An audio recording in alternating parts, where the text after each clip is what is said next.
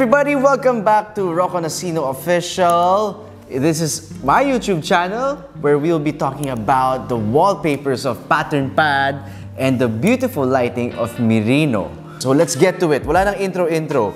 What have we learned about using wallpapers and installing lights, love? Now let's start with installing lights or adding lights to your room. First, sometimes too much is bad. So for example, in the baby room, it's already colorful because of the mural. So we decided to have a simple ceiling light. Initially, parang gusto natin yung may ganun-ganun pa. Parang ganon. Oh, parang... But then, the people from Mirrino Lightings, they advise us to choose a simpler one. Tama. Yeah. I think yung pinaka-character ng room ni Easy was already the mural. Yes. Cute animals. So, shout out to Patternpad. Ganda ng napili niyo for us. Talaga. I think kapag laki niya, talagang malalaro niya yung mga animals doon. Yung simple ang dating, pero bongga. Yes. Simple pero bongga. May something with that. Kasi when we entered the baby room, yung lighting parang kulang Kulang pa. So parang sabi, why don't we add something, a light in the middle na that can brighten up the room. Pero yun nga, something simple. And then we also added the really cute bunny lamp. Ang laking bagay na yung kwarto o yung bahay, may general lighting. Oo.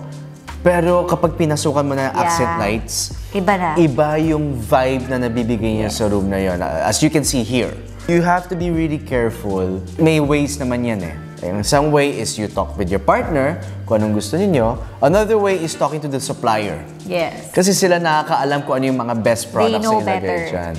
And then, also you do your research then. So, itong si Mel, magaling sa Pinterest. Minado na ako. Magaling siya sa Pinterest. Magaling, girl research to. So, alam na niya yung mga gusto niyang pegs for the room. And you know, I have good sense of style. Okay, I'll give it to you. Dream niya maging interior designer, fashion designer. Lahat na, sige na.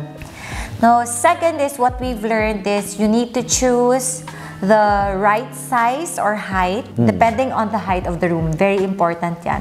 Like for example, our prayer hall may staircase kasi, and we really felt na when we sat on the couch, sabi namin, there should be something here. Kasi may malaking window and then empty. Kasi it's a prayer room. So parang to make it more solemn, it needs to have something. And high ceiling siya. So we decided to have a tall chandelier, a long one. We decided to have the sherry chandelier. Matagal na natin ito gusto, di ba? Yung bilog-bilog. Yes, yung bilog-bilog. Iba yung parang orb na lumulutang. Kapag sa gabi, ino-on ko siya. Ang warm kasi, warm ang napili naming bulb para ilagay doon. Hindi yung white. Pinakita sa amin yung white and then yung warm. Iba Yung warm. Kumbaga, pauwi na kami. It sets the mood for us to, relax. To call it a night. Ayan, patapos na yung araw ninyo, gabi ninyo, ito, matutulog na kayo. At the same time, kung tatambay naman kami sa labas para magbasa, o si Mel magbabasa, ang very relaxing yung dating niya. So the sherry chandelier, it was 10 bulbs or orbs, yung bilog na yun. I think you can customize You can customize naman, depending on your budget. Depending on the size of the room, kung wider yon, better na wider yung chandelier. Since it's just a hallway, it's a thin one lang. Sila na gumawa sexy, kumbaga sexy. Sa kwarto naman ni Easy, ito yung Onelia ceiling light. Yes. It's special in a way na kung kailangan namin ng extra lighting, may kasama siyang remote Nagulat ako. Tapos nag-iiba-iba yung light. Oo. Pwedeng light, cool white, pwedeng warm white. May ganon. So, different moods to set the tone sa kwarto. And depende kung kailangan mas malakas na ilaw. And to top it off, dun sa kwarto ni Easy, because puro animals nga at mahilig si Easy sa animals, si Mel nakahanap ng isang bunny lamp from Mirrino also, which is an accent lamp. may backstory ako doon. We had to debate about it. Kasi may option na isang color, parang white yung katawan. Eh ako, I'm a gold lover. Sabi niya, iyan na naman, gold na naman. Pero, pagdating, kontra siya, di ba? Pagdating, ay, ang ganda pala. Oo na, ibibigay ko na sa'yo yan. Maganda nga. Maganda. Nagbagay naman kasi white yung nakuha naming Side table. Side table. Katabi ng lazy boy namin na mommy chair, nursing chair. So, nagbagay lahat-lahat at dito namin na-solve na, ito pala yun. Ito yung nagbabagay, nagtutugma na lahat. Third thing that we learned about having lights in your house. The color or the shade must match the room or the other stuff in the room. Like, for example, with the masters, when the ceiling light arrived, the shade was different from the side table na hanging lights namin. I'm very OC. And then, sabi ko, okay, maybe I'll give it a chance. Sige po, ilagay niyo po. I-ano lang, just to see na kung maganda tingnan. Hindi talaga. So, it's nice to na match. For example, matte gold. Or, ang dami kasing gold yellow gold, rose gold. May pagka-rose gold siya. Yellow gold yung hanging lights namin. So, it's nice if matching yung shade of gold or shade of color. And kung matte or shiny, yung mga ganon, dapat matching din. Kasi pag iba-iba, medyo hindi na siya maganda. Pwede din naman mix and match. It's up to you. But I like it uniform. It really depends on the room. It's called the Jezzel ceiling light. Yes, in the masters. Again, hindi naman what you call this, high ceiling ang master's bedroom namin. So, nung napapag-usapan namin kung ano ilalagay natin, may dangling pa ba? Parang hindi. Mas bagay yung medyo flat, halos dikit sa ceiling. And fourth thing that we learned, iba pag may light kahit sa master's bedroom, it makes your room classy and elegant. Umiba yung room namin nung wala pa, yung empty pa, yung general lights pa lang. Maganda na yung room, but umiba lalo yung dating. Naging mas elegant, di ba? Classy. Yun, nabasa ko yun Nabasa ko yun because I follow yung mga interior designers na pages on Instagram. Yun yung natutunan ko. Na nagiging classy yung bedroom mo. Akala ko kasi yung mga chandelier, yung mga ceiling light, pang mga living room, family hall, hindi siya pang bedroom. Parang single sa bedroom. Pero iba pala. It's okay to be extra, pero mas maganda kung you be extra for the right reason. So iba kasi, ito. So, ang nangyayari, ang dami nangyayari sa kwarto. So, parang hindi mo naiintindihan kung ano nangyayari sa room mo. The fifth thing we learned about having accent lights in the house, if you have the space for it, go for it. Hindi mo kailangan itipid yan. So, yung game room has a lot of space, but may mga balak pa kami ilagay. But there was this accent light na tuwan-tuwa ako, para siyang lighthouse yung dating niya. So, hindi siya yung malakas na ilaw na nakadirect yung power ng ilaw, but it's there to really give accent and give life to that corner. Corner lang naman pero ang ganda ng dating niya. Pag enter mo ng game room, yun ang tutumbad sa'yo. So that was one thing that I got also, because we had the extra space. Kung wala naman extra space, find something smaller na kayang bagayan yun. So love, bakit ito ang napili mong ilaw para sa family hall natin? Para siyang long lines, long streaks of lines. And nakita natin to sa Mirrino website Yeah. Ito napili natin. Well, for me feeling ko kaya mo napili yun kasi pahaba yung family hall natin. Yeah, maraming so that's the sixth thing that we've learned. Kasi puro kanto. Tapos, supposedly bilog, di ba? We wanted something different. Pero parang hindi nagmamatch yung nag-decide kami. So, we decided na since may mga lines, yung kasi namin, TV cabinet, metal. This ceiling light really matches the room. Metal siya with lines. and may golden. Parang may attitude. Gold na naman, grabe. Narinig ko na naman yung gold. Oo, yan, gold. Seventh thing that I learned, hindi siya, learned about having accent lights and having anything in general for your house. Pag mga husbands, pagbigyan nyo na yung asawa ninyo. Kasi hindi ka nila titigilan. Araw-araw sasabihin nila, pwede gold, pwede white, can we have this? Can it be in gold? So, nung nag-oo na ako, yan, natahimik na rin siya. Wala na ako narinig. Pero are you happy naman? Fine, oo. Bagay naman siya, bagay naman. Gusto niya lagi may shining, shimmering, splendid. Who's the winner? Oo nga. Kidding aside, it pays to have something as nice as accent lights that work for your house. Hindi basta accent light na isalpak nyo lang. Always do your research. Have the suppliers like Mirrino, who sponsored this video, help you out in deciding kung anong pinakababagay sa inyo and babagay sa character ninyo. I think this is the last thing that we learned about adding lights into a room. Yung shade of lights then, yung different kinds of lights. Cool, warm, ano pa ba yung mga iba, love? Cool, usually cool, warm, and then the white one lang din. Daylight white. Yeah, the daylight white, the cool light, and the warm.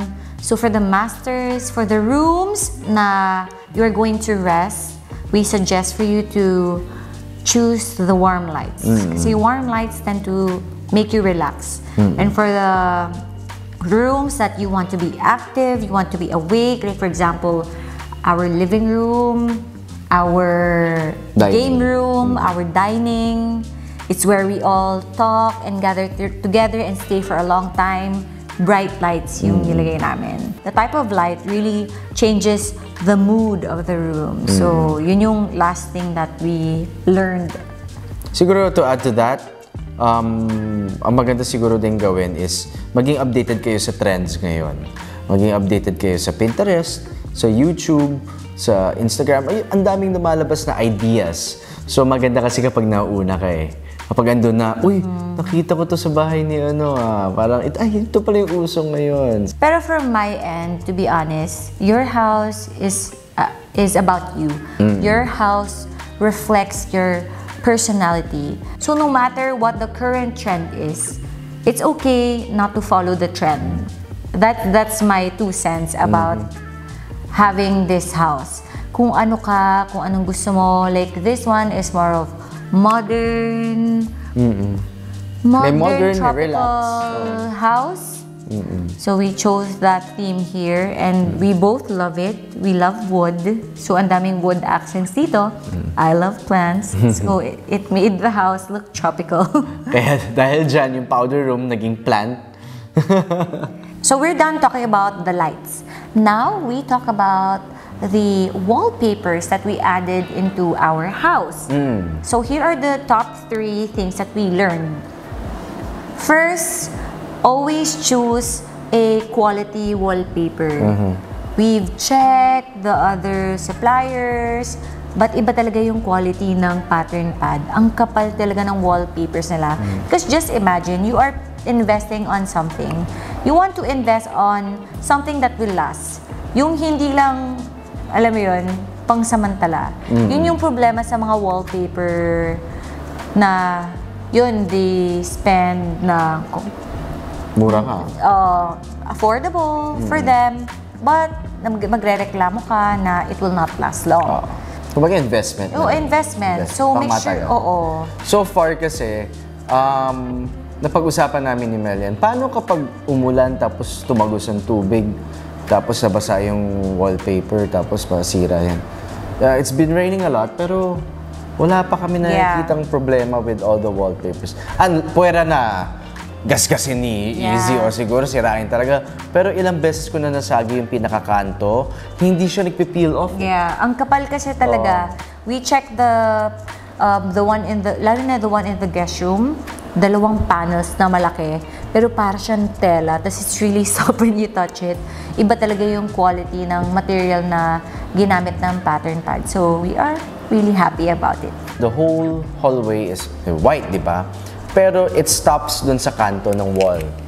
Ako, being a very clumsy person, lagi ko nasasagi yung pinakakanto na yun. So I would expect, pag tumagal, magtutuklap na yan. Pero surprisingly, andun pa rin eh. So, ito yung masasabi ko na hindi yung maling pagtitipid, ito yung you get your money's worth. Yes. Alam mong matibay talaga, pang matagalan.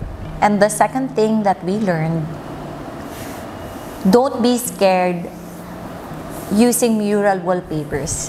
To be honest, at first, sabi namin, ay, yung plain lang, yung ganyan-ganyan. Let's not go for the extra one, yung mga malaki. Loud. Kasi syempre, uso ngayon is, well, ever since naman, way back pa, na uso yung isang wall, di ba, different, na may loud na isang wall na wallpaper. And we gave in. Thanks to PatternPad. Kasi grabe yung choices when we were looking at their brochures. Ang dami ha? Ang dami yung choices. Tapos talagang na-sale stock din kami. Pero we are very happy that we gave in. Yeah. Ibang dating. In the guest room, we wanted something different to be an American vacation room, di ba? Yun yung different. When you enter the room, it's like a different place. Very homey. Very homey, American vacation room. Baka gusto nila magstay ng one more night. Oo. So we wanted something tropical, but ang galing pa kasi they can change the color tone for you. Kung anong gusto fit mo medyo mag-tone down yung color, they can do that for you. Galing nga eh.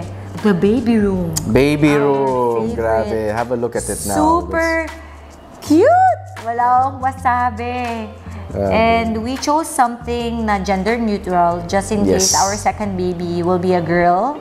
So at least gender neutral siya. Hindi ma-appreciate problema. Tatagal siya. Hindi yung parang change yan pag naging all boys. Change namin ito something na boyish na wallpaper. Parang yun ang pinili namin kasi kunyari si Easy soon makakapagsalita na yan, makakaintindi na yan. Yung mural na yun, magiging learning wall na rin siya. O, anong animal ito? Anong animal ito? So, multi-purpose na rin. So, it's good to know that we have these kinds of murals. Ito, hindi lang ito eh. Marami pa eh. Meron pa sila yung mga sa space, may planets, and know what will work for that room. For what purpose. And last thing that we've learned, always have an extra roll or extra rolls of wallpaper. Yes. Because we don't know, like easy might write on the wallpapers, yung mga accidents na ganon. So always have extra rolls of wallpapers. One or two. Lalo na, like for example, sa tiles, di ba? Dapat may extra ka pag may nabasag. Meron kang, pamalit. Kasi di mo alam yung mga design na yon in the future, wala na, phase out na. So at least you have. Yeah. So you don't need to change the whole room. So yun yung mga tipid tips. Actually, sa totoo lang hindi siya tipid. Kumbaga, gagastos ka ng konting extra. Pero ito kasi parang, think of it as insurance. Possible kasi yung next batch ng mga wallpapers, iba na yung kulay, hindi na magtugma. Kahit sabihin mo, kaya nila i-tone down or i-fix yung color. Pero maganda yung iisang batch, andun na yung kulay. May one or two, kumbaga, ma-expect mo na may unforeseen accidents tulad na matapon yung paint, sinulatan yung kinakabahan ako dyan. Kaya we are very thankful with PatternPad because they were the ones who reminded us na kailangan meron kami mga extra rules of wallpapers. Tama. They really care for their customers, even kasi we were both here when they applied. When they applied all of the wallpapers, their staff were very friendly at ang bilis nila maglagay. Gumawa Kung kami yan, mag-away siguro kami. With PatternPad and Mirrino, the whole company, the customer service was on point. Talagang they do the checkups on you. Kamusta? Are you happy with everything? Paying was easy, ang dali lang. Pero ang importante sa akin yung nag-check sa'yo ang supplier kung okay ba ang lahat. That's why we wanted to do this vlog and say thank you sa kanila sa pag-asikaso sa amin kasi ang gulo-gulo ng isip namin. Hindi kami experts eh. Hindi naman tayo experts pagdating sa pag-design ng bahay. Pero they were there to help us out. So shout out to Patternpad and Mirrino Lighting for making our house extra beautiful. We are happy with everything and we want to share with you guys our blessings. And we have a promo code that you can use. That is NACINOXPATTERNPAD. Use this as their code para makapag-purchase an extra 5% sa lahat ng purchases niyo sa wallpapers. So, kung nagustuhan niyo itong vlog na to at gusto niyo kumuha ng quality wallpapers that will make your house extra beautiful, take advantage of this vlog and use the promo code para yung bahay ninyo pwede maging kasing ganda na amin or maybe even more beautiful. So again, thank you Mirrino and Patternpad for sponsoring this video, this vlog. Thank you again. I hope everyone got to learn about lessons namin ni Melissa. O, kami ng guinea pig. Sige na, kami ng guinea pig. Pero buti na lang this experiment was a complete success. Yes. Alright, tune in to Rocco Nacino Official and our family vlog, Life with the Nacinos. Mel has her vlog coming up also, full of fitness videos. And mommy videos and fashion videos and makeup videos. Ang dami namin gagawin. So abangan niyo yan sa lahat ng channels namin. Thank you guys and we'll see you on the next episode.